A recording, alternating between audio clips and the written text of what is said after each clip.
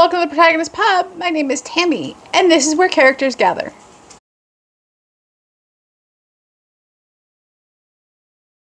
Today we're going to talk about the June 2023 book club choice. It was picked by Candace. It was a recommendation from me. And so I'm very interested to see if they liked it. And that was A Match in the Making by Jen Turano. Yes, I have already read it.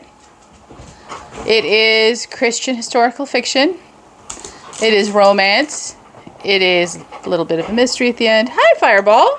Come to say hi? Woggle girl. Woggle girl. Yeah. Okay. Can you lay down?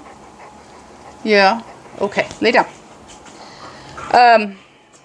So, it is set in the Gilded Age era in American history. It's set in the Newport, Rhode Island during the summer. And our heroine, I believe her name is Gwendolyn. If I'm wrong, I will put her corrected name down here, has taken a position as a companion to one of the 400. For the summer, she needs a break from her normal job with her cousin. And the girls are still playing very hard. Can you lay down, please? No. Fireball, settle. Fireball. So, she accepts the position. She does not know at the time that the lady for whom she is working for the summer is a matchmaker. And her assistant matchmaker quits, and suddenly Gwendolyn is thrust into the role of assistant matchmaker and forced into all these uncomfortable positions and choices she didn't anticipate. And soon enough, she runs across our male protagonist, whose name I forget, and I will put it down here. And he finds out what she's doing because he's the catch of the season. He's a widower. He's got 2 kids. All those, prospective young brides think he's the catch. And he finds out what she's doing. He demands to be a client instead of a potential suitor. She says no. Her boss overrules her. And so she's continually thrust into his sphere.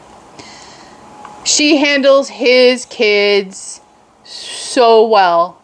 They are snarky and funny and relatable and hurt and just a joy in this book. Those kids just cracked me up. Especially the older one, who was old before his time because he was stepping in for his dad. And you could just feel the weight on his shoulders when it came to his younger siblings. This has slightly more than Gentle Faith, but just barely slightly, and it was nothing offensive. This book is funny, and it will make you laugh out loud. I loved this book. I hope the ladies love it. I will see you on Friday evening. This posts on Saturday after book club. I'm filming it on Wednesday before book club. So if they didn't like it, I will leave that in the description down below. This is the first in the series. I am so looking forward to the next in the series. I cannot even tell you. The cover is beautiful. The writing is beautiful and funny.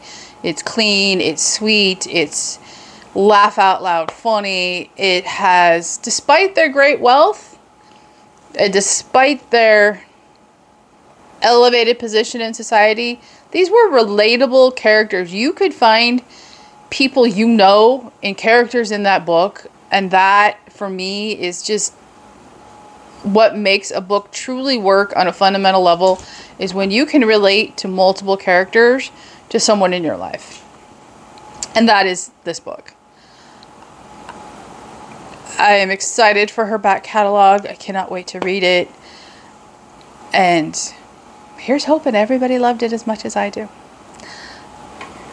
Please leave a comment down below, like and subscribe, and I will see you here next time at the Protagonist Pub.